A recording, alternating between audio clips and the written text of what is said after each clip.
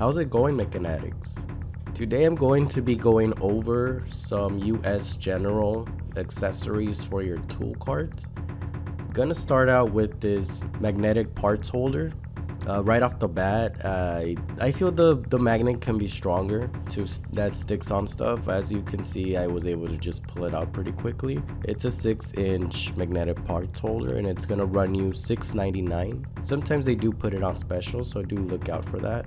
It's supposed to fit in with your tool cart. It comes in other colors depending on what color you want. You can just, I got it in blue so it can match my tool cart.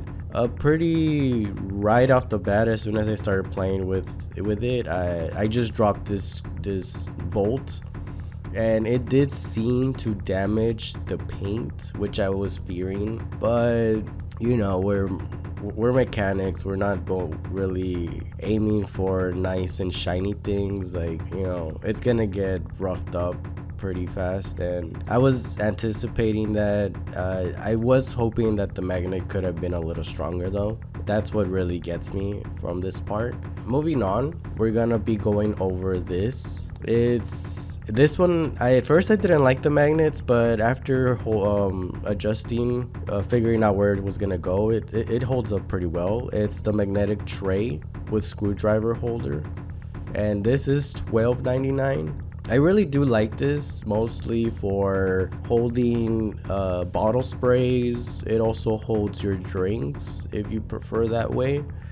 I still don't really have a use for the screwdriver area, simply because I don't have screwdrivers that small. But I really do like this magnet. As long as you don't pull it upwards, it's not going to fall.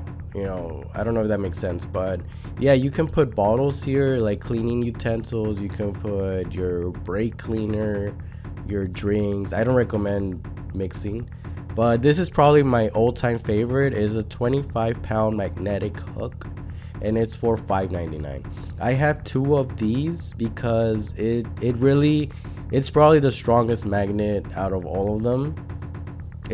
I use one for my keys to hold them, and then the other one for the oil bottle I have. But yeah, this is probably my favorite accessory from all of these US general products I have gotten.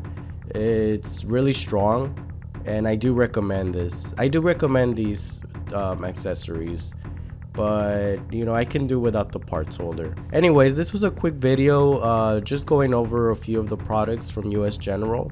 If you have any questions or comments regarding this video, feel free to comment down below. Also, feel free to like and subscribe. More videos and tutorials coming your way. But until next time, Mechanatics, this has been MechaWorks.